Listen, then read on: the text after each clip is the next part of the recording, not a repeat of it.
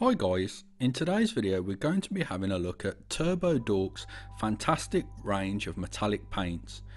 But first of all I want to say a huge thank you to Turbo Dork who sent me out the paints for review. If you check the description box down below you'll find a direct link to their web store and you can find out all the great paints that they've released recently. There's 16 paints in the range, and as you can see the bottles are really nicely designed with a colour swatch on each of the bottles which lets you know exactly what the colour looks like, which I think is a great idea. Each of the bottles also come with an agitator, which is really important with metallic paints, that you shake them up well before spraying out of your airbrush. To get the most out of these paints it's really important that you spray them over a glossy black base. I'm using Vallejo Surface Primer Gloss Primer, but you can use other gloss black primers if you prefer. Here you can see the range of miniatures that I've primed all in the Vallejo Gloss Black Primer, and as you can see the properties of the miniatures are very shiny and reflective. Okay guys, we're going to start with Turbo Dorks Blue Steel first of all. Now my compressor's set to about 18 psi and I'm using a 0.35 needle nozzle set on my Iwata Eclipse CS airbrush, and I'm able to spray the paints out undiluted. But if you're using a different airbrush with a smaller needle nozzle set, you may struggle spraying these paints straight out of the bottle and you may want to thin them down. They are acrylic, so you can just use water or acrylic airbrush thinner to thin these paints out. As you can see guys, it's really effortless to spray these paints out of the airbrush and I'm able to get really great results.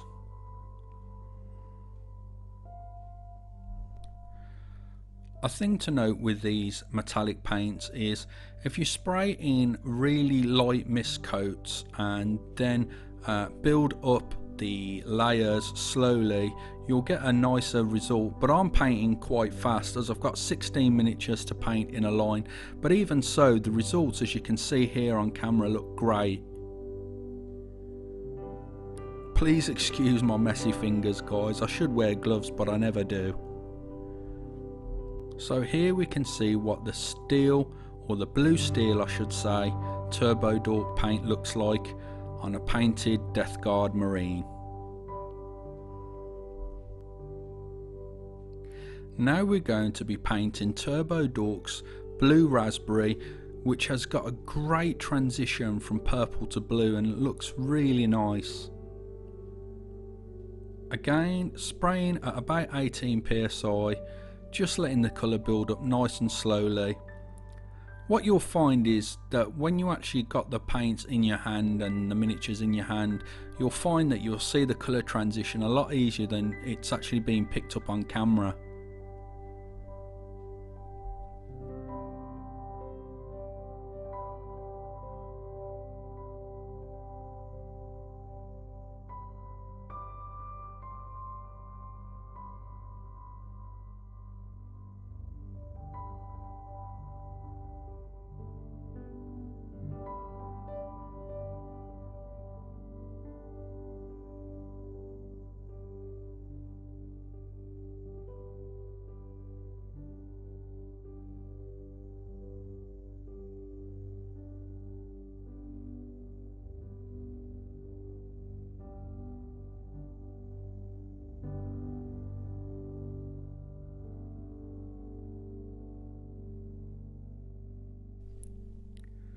And here you can see what the Blue Raspberry looks like on the painted Space Marine.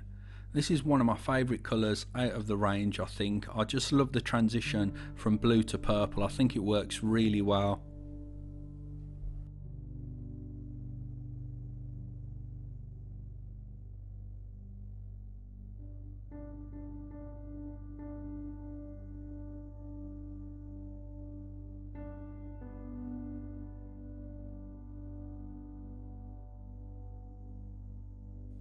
Now we're going to airbrush Dabba D, which is a very quirky name paint but a really nice metallic blue.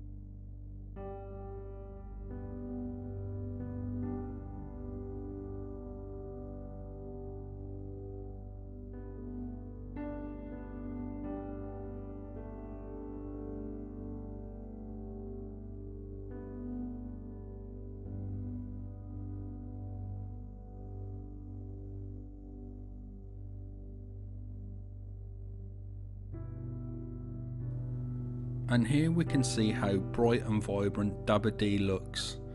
This would make a great alternative to an ultramarine chapter, as instead of using the normal flat blue colours you could use metallic blue, which would look really cool. Now we're going to use Turbo Dorks The Ground is Lava, and that reminds me of playing the game as a kid, but again this paint is really nice, and again it's really effortless to spray out of the airbrush, as you can see.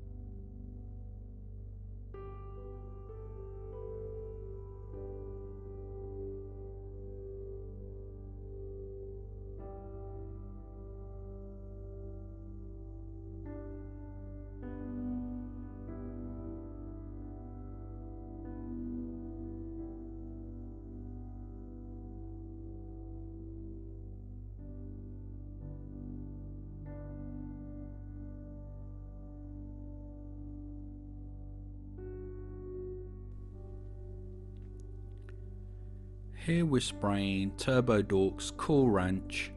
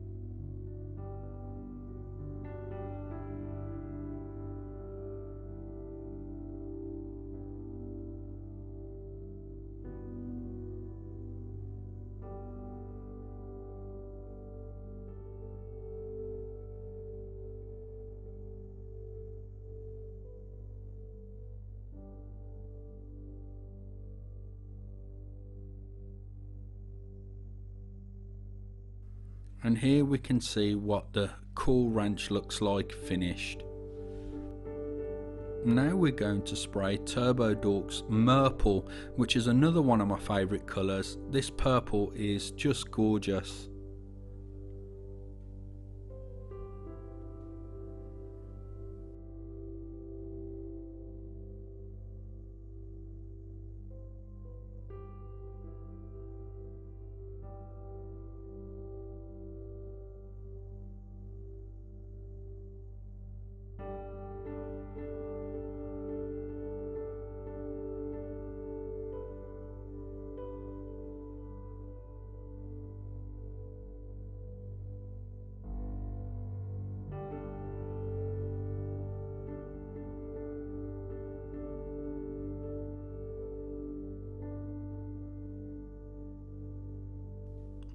So here we have Murple completely finished.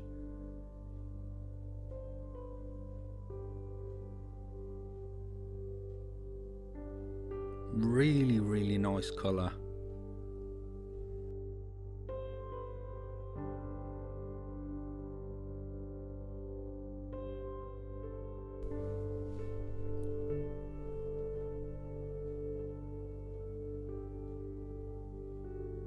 Now we're going to spray Turbo Dorks Shell Shocked, which again is a really nice colour transition paint.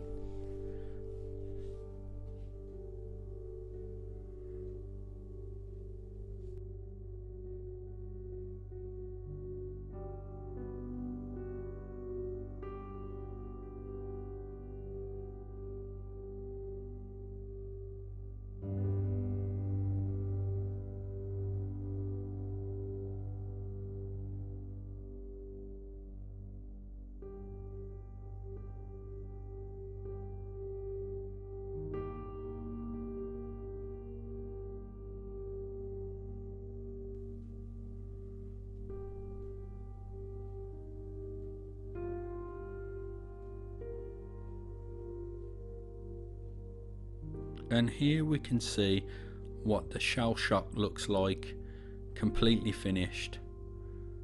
Really nice transition.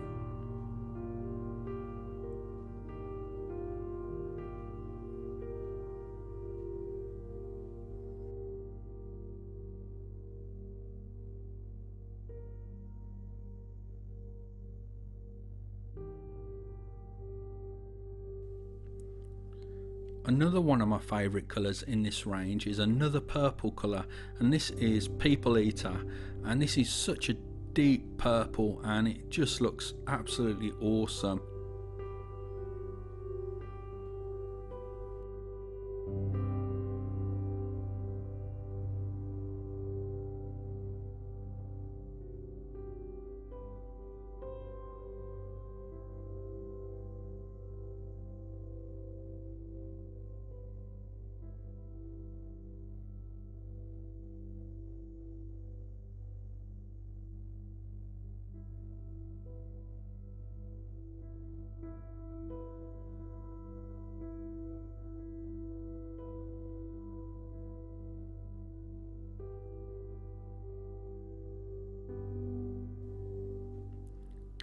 And here we can see what People Eater looks like completed. As I mentioned a moment ago, it's really a deep metallic purple and it just looks so nice.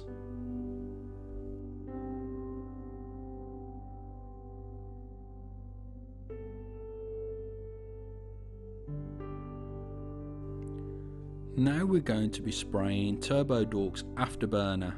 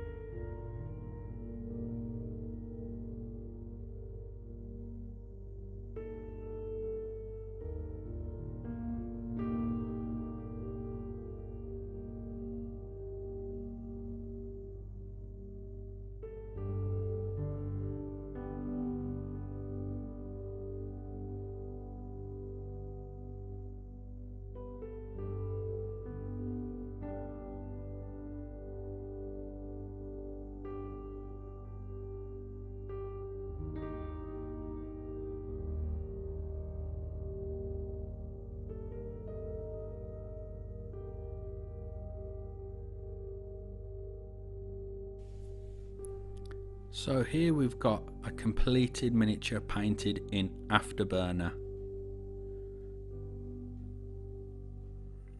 This would be a great colour for the ends of weapons and that sort of thing, as it looks like burnt metal to me.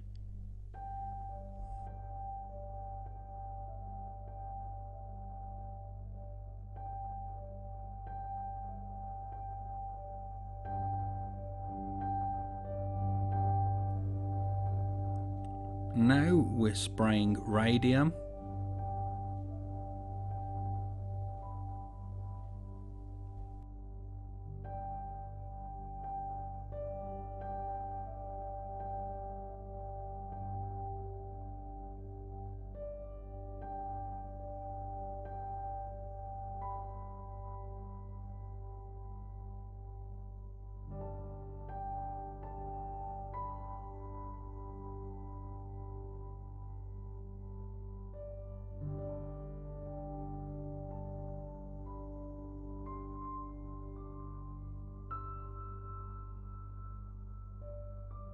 And here we can see the finished look of radium, which is like a greeny goldy transition paint.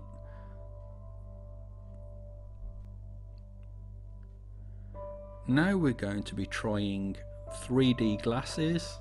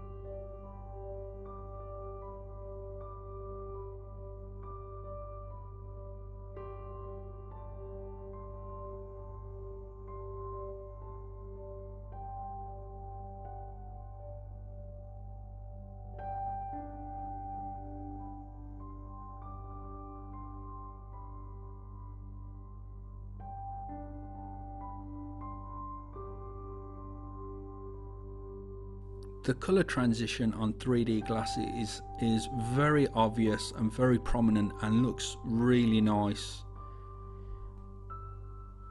Now we're going to try spicy meatball.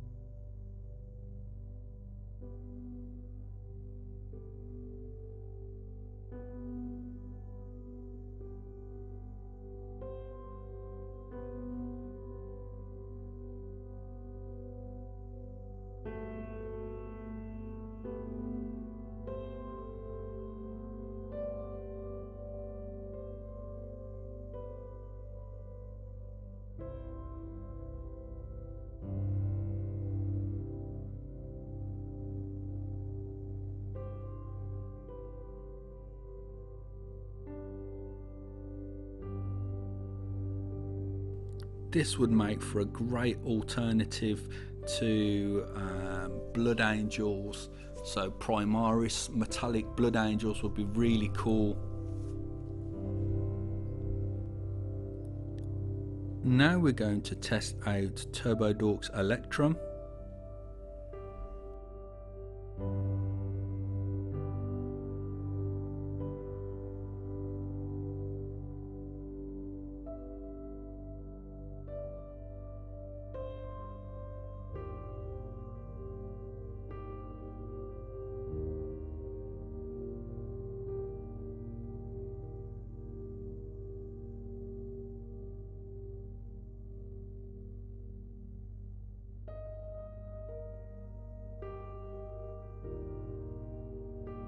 And here we can see Electrum after it's been cured.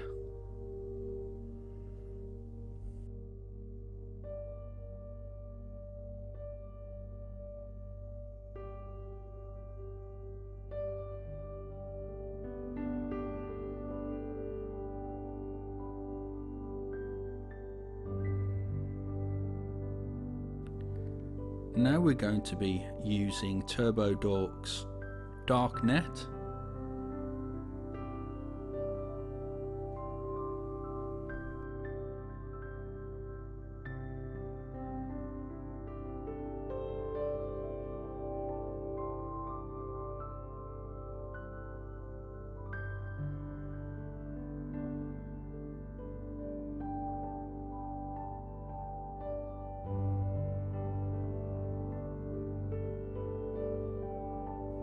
And here we have our finished result of Darknet.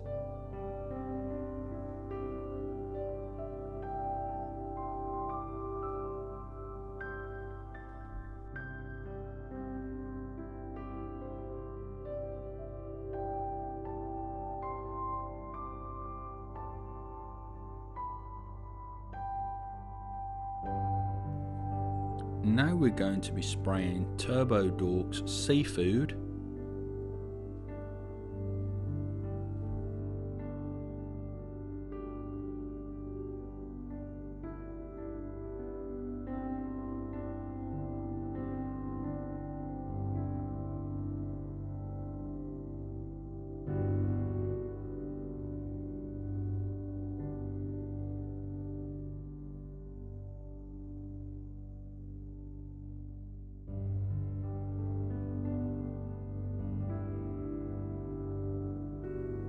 Again, this is the finished result of Seafood, a lovely looking paint.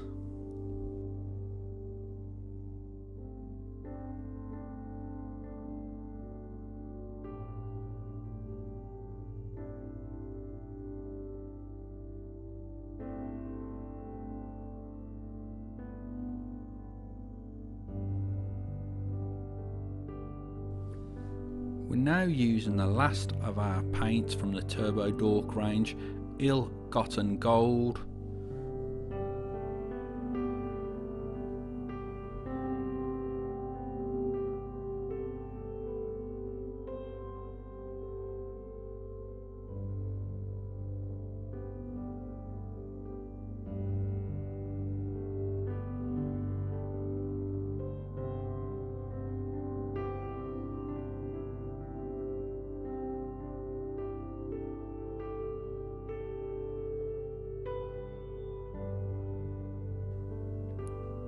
and this is what the ill-gotten gold looks like fully painted.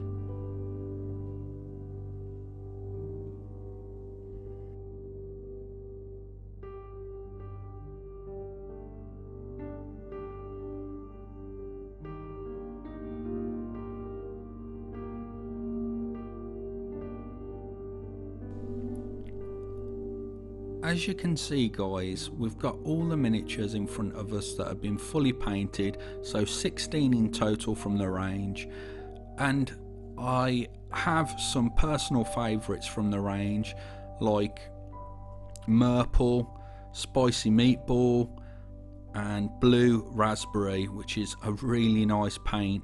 But your views on what your favourite paint is from the range may vary, but let me know in the comments field down below what your favourite paints are in the range.